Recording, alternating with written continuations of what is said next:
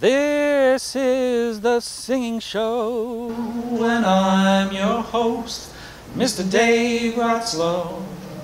This is the show where we interview special guests through song. Won't you come along?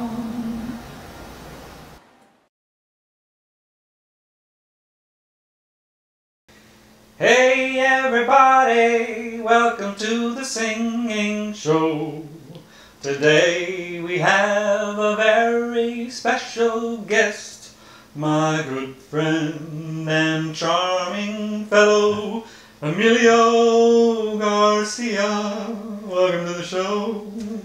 Thank you for having me, Dave. It's my pleasure to be here. Thank you for joining us.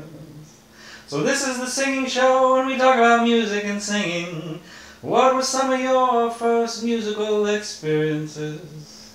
Well, I remember back when I used to be just a little baby boy, and my aunt would sit me on her lap at her piano,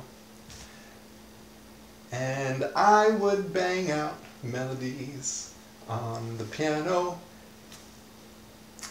A lot of times I would play some montunos, like Latin music.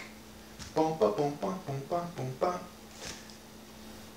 Other memories I have when I first started playing saxophone.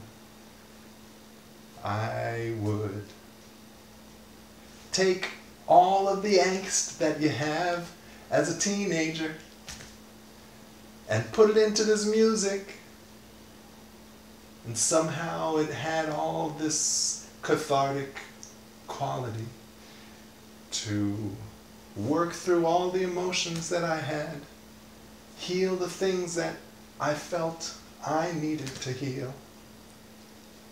And you played professionally while you were still in high school. What was that experience like? Did you feel the coolest kid in town? Or were you kind of a nerd or a little bit of both? Oh, I felt pretty cool, yeah. It was in a crazy scene where all these high school kids would take over a club, and we'd invite all our friends, the guys in the band, and because we were in the band, we were like the center of everything. But for me, it was so much about that internal experience of music and sharing it with other people. So I wasn't all that into the scene.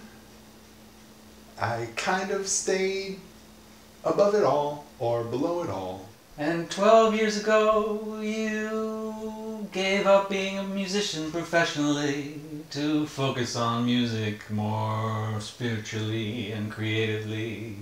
What went into that decision for you? Do you know how a jazz musician makes $1 million? Start off with 2 million. If you do enough gigs, you'll get down to 1 million. It's a hard, hard business. A hard, hard business. There's lots of people with talent, but not a lot of money to go around. So, when I saw the state of things, I thought to myself, I don't want to become one of those bitter musicians that I know. Because this business is so hard, and music is something I love, I decided to keep on playing for love and stop playing for money. And that has made me so very happy. And how does music manifest in your life today?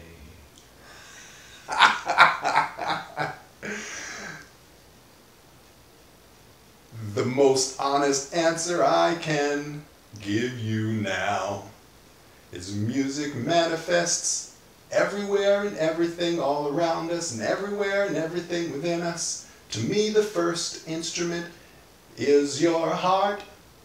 About 2 weeks after conception, there are these two little chords, like little strings. It's not even a heart yet, but they start beating. Before there's a heart, there's a beat. That music that keeps you alive from before you were you. There's music there in the heart. That's the first instrument. There's music in everything vibrating. There's music in every conversation. There's this back and forth.